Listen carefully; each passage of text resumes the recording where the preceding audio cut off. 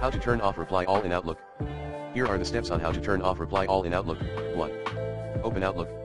2. Click on the File tab. 3. Select Options. 4. In the Outlook Options window, click on Mail.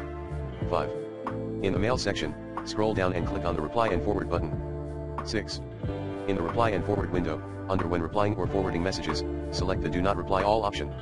7. Click on OK. 8. Click on OK again. Once you have turned off Reply All, you will no longer be able to reply to all recipients of a message by clicking on the Reply All button. You will need to select the recipients that you want to reply to manually. Here are some tips for using the Do Not Reply All option. Asterisk, make sure that you only use the Do Not Reply All option when you are sure that you do not want to reply to all recipients of a message. Asterisk, if you are not sure whether or not you want to reply to all recipients, it is always best to err on the side of caution and reply to only the recipients that you are sure you want to reply to. Asterisk, if you need to reply to a large group of people, you can use the BCC field to send your reply to all recipients without them knowing that you have replied to all recipients.